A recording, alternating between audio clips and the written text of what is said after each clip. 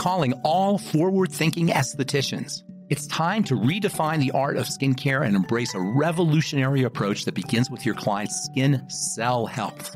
I'm pharmacist Ben Fuchs, welcoming you to Truth Treatment Systems, where beauty begins at the cell. We believe you're not just a beauty professional, you are a healthcare professional. You want to make a positive difference and you want to make a good living, and we will help you do both. We're here to support your out-of-the-box thinking and empower you to question traditional products, outdated formulations, and old-school ingredients. Imagine a world where solutions to the skin's enigmatic conditions lie just beyond the horizon.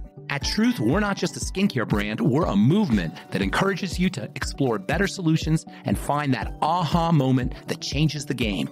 You are an artist and a healer of the skin, and we're here to provide the canvas and the tools for you to create tailored protocols, leaving generic ones in the past. Sign up now at truthtreatmentspro.com and receive 2 complimentary mineral-rich electrolyte sheet masks. That's truthtreatmentspro.com, where healthy skin is beautiful skin.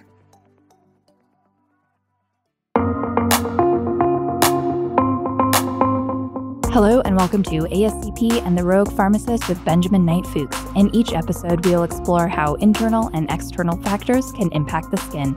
I'm Maggie Spacek, ASCP's Program Director, and joining me is Ben Fuchs, Skincare Formulator and Pharmacist. Hey, Ben. Hello, Maggie. Hormones play a huge role in so many aspects of our health, and when it comes to our skin, their impact can be significant. As estheticians, understanding these hormonal shifts can really help us tailor our treatments to better support our clients. Ben, walk us through how these hormonal changes affect the skin and what we can do to address them in our treatments. Oh, my goodness. I cringe when I have to talk about hormones. Because hormones are complex in such a way that every time you touch, it's like that old saying, if you somebody sneezes in Brazil and somebody catches a cold in Canada. It's like everything is all connected. And it's so hard to tease these things apart and to say, this is caused by estrogen, this is caused by thyroid, this is caused by insulin, et cetera, because they're all connected and they're all linked to each other. And this is why hormone replacement therapy doesn't really work, and it's fraught with peril, because you're trying to reduce the hormone system into 3 different hormones or to 2 different hormones. In reality, there's so many, and they have so many different functions. So that being said, hormones are messengers. They tell cells what to do. The word hormone comes from the Greek hormeo, which means I arouse to activity. And so hormones are like a kick in the butt to a cell. They make cells do things. Nutrients help cells do things. Hormones make cells do things. And that's why, arguably, the most important topical skincare ingredient is a hormone, which is vitamin A. That's why, even though we call it a vitamin, it's actually a hormone. Same with vitamin D. We call them vitamins because you got to get them in the diet, and there are 2 hormones that the body doesn't make that you got to get in the diet. Hormones are typically made by the body. So to really simplify, which I hate doing, but if we're going to simplify, a hormone tells a cell what to do. Now, most hormones are proteins, but when we think about hormones, what we think about are the few hormones that are fatty, that are fats. So the bulk of the hormones are proteins, are water-soluble proteins, but the ones everybody thinks about when they think of the word hormones are the steroid hormones. And those are all hormones that are forms of cholesterol. DHEA, progesterone, pregnenolone, testosterone, estrogen, those are collectively referred to as the steroid hormones. Cortisol also comes from the same pathway. And they're a small segment of the entire hormone pool, but they're incredibly important. And those are the ones that we think about when we think about hormones. Now, interestingly, when people think about these steroid hormones, they think, understandably, about the ovaries and the uterus and the reproductive organs. But it turns out that the skin, keratinocytes, make the steroid hormones. And the skin is actually a major source of steroid hormone synthesis, which really makes sense when you think about it, because the steroid hormones make things happen. They make things grow. They're responsible for repair, and they're responsible for protection. And so the skin being on the outside of the body is subject to needs for growth and for repair and for protection. And so it turns out that keratinocytes are a major source of steroid hormones. So you can't really, it's very difficult to target specific hormones and to work with hormones, but what you can do, and what we should do in order to control our hormones, is work one level up. See, hormones, all of the hormones, the steroid hormones, the non-steroid hormones, are all controlled by the nervous system. And the nervous system is where we do have an ability to control what happens in the body. So you can't control your hormones on their own. But by working on the nervous system, or with the nervous system, that is the brain and the central nervous system, you can have a huge impact on hormones. Now, working on the nervous system can occur in two phases. You have two types of nervous system. There are two aspects of the nervous system. You have the voluntary nervous system, and that's the nervous system that we control by how we think, by how we move, by how we stand, by exercise. All of these are great ways to rev up your hormone system, to make more hormones. And you probably heard it said that sitting is the new smoking. And one of the reasons that is because when you sit, you don't move, your body doesn't make hormones. It doesn't need to make hormones. Hormones are action. If you're not in action, you don't need to make as many hormones. So exercise and moving your body and changing your posture, even things like smiling. If you change your posture, you will change your nervous system and you will in turn change your hormones. And that's the voluntary aspect. But you can also tap into your hormone system or hack into your hormone system, if you like, with the involuntary nervous system. The involuntary nervous system is also known as the automatic nervous system. Technically, they call it the autonomic nervous system. And this autonomic nervous system is made up of two parts. So you got the nervous system.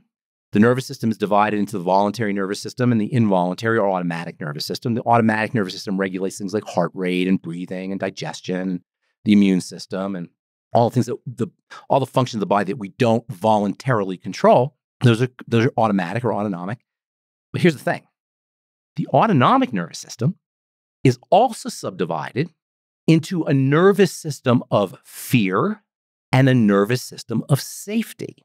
We call that the sympathetic nervous system and the parasympathetic nervous system.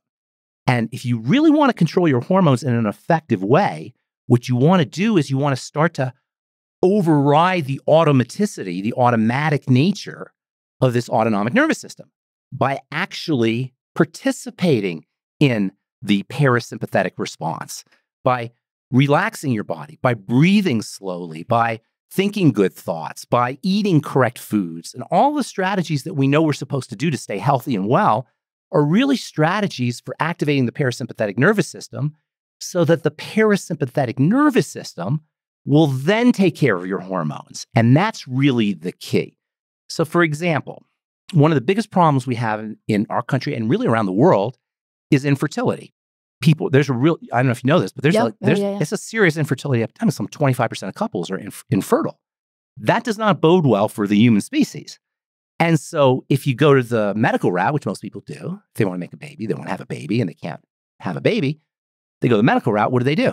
They get IVF, or they'll get Clomid or some kind of pharmaceutical to kind of force your body to make a baby. What you're trying to do, and this is just one example, you're trying to override the body's hormonal wisdom that's not letting you make a baby. So why is the body not letting people make babies? Because to the body, or I should say the body is receiving hormonal signals of, don't make a baby. It sucks out there. Life is hard. Do not make a baby. No baby. It's like there's a red flag going off in there. And that red flag is the manifestation of a hormone called cortisol. And so our inability to procreate is caused by hormonal signals that are the end result of a overactive stress or survival nervous system, sympathetic nervous system. So what's the answer? Activate the parasympathetic nervous system. The parasympathetic nervous system is a relaxation nervous system, the calming nervous system. Another example is female health issues.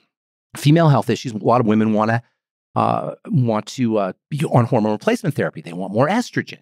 Well, it would be better off if your body is somehow not, the estrogen part of your body is not working as effectively. You can take artificial estrogen. You can go get, hormone replacement therapy.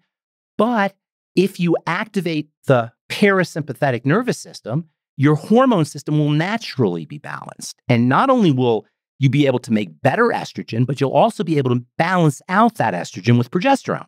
So by working up level at the level of the nervous system, whether you're working at the brain level with the voluntary nervous system or working at the parasympathetic or the autonomic nervous system, the sympathetic and parasympathetic nervous system, that's really where you want to work with hormones. That being said, there are some people who will get benefits if they have severe deficiencies in testosterone or severe deficiencies in estrogen or severe deficiencies in progesterone from hormone replacement therapy. And you got to kind of take the good with the bad. I don't recommend it because you are sort of playing with fire when you start to change the hormone level exogenously. But if you notice that you have benefits from hormone replacement therapy, by all means do it. Another thing that you can do is the steroid hormones, as long as we're talking about the steroid hormones, is use fats correctly. All the steroid hormones are derived from fats, particularly from cholesterol. Cholesterol, unbeknownst to most people, certainly to most doctors in the medical model, is a stress management molecule. It helps the body deal with life. And so if you have an issue with cholesterol deposits and the doctor says, well, you got to be on a statin drug, you're running the risk of suppressing your body's ability to grow, to repair, to anti-age, to build muscle, to improve neural functioning and brain functioning, all of which are important for having a good life. So if you really want to work on your steroid hormone synthesis and improve steroid hormones, testosterone, estrogen, DHEA, progesterone, et cetera, the best thing you could do is work upstream at the nervous system level and give yourself through supplementation or also through diet, good fats, quality fats. That's really the most important thing you can do from a dietary or supplemental perspective in order to work with steroid hormones. Now, we're talking about steroid hormones because that's what most people think about, but any discussion on hormones really needs to also address two major hormones that are not steroid hormones, and that's thyroid hormone and insulin. And both thyroid hormone and insulin, like the steroid hormones, help the body grow. They make things happen. And under conditions of hypothyroidism, which is pretty much an epidemic, you're going to be deficient in pretty much all cellular functioning. And under conditions of either excess insulin or what's called insulin resistance, you're going to end up with pretty much all chronic degenerative diseases. All chronic degenerative diseases not only have an inflammatory component, they also have a component of insulin resistance or excessive production of insulin, and that's what's called metabolic syndrome. And of course, the best way to deal with that is to work on your blood sugar and on calories and ketogenic diet, paleo, et cetera, and also use nutrients that help the body use insulin. And then as far as the thyroid goes, it's really interesting. You can't really work on the thyroid. And this is one of the reasons why thyroid medication every year is the number 1 or number 2 best-selling medication. And at the same time, we have more hypothyroidism than ever before. It's very difficult to treat a poorly functioning thyroid unless you work backwards. And the major place to work on the thyroid is at the level of the adrenal glands where you're making the steroid hormones. So via the interplay between the steroid hormones and the thyroid, by lowering cortisol, which is a steroid hormone, by balancing out estrogen with progesterone, by improving clearance of estrogen at the level of the intestine or the gallbladder or the liver, that's the place where you want to work on thyroid function. To work just on thyroid hormone by itself is very difficult. And in fact, the only real treatment for hypothyroidism is thyroxine, which is not a great treatment because hormones are, and this is one of the reasons why hormone replacement therapy is such a problem, and levothyroxine or Synthroid is a type of hormone replacement therapy.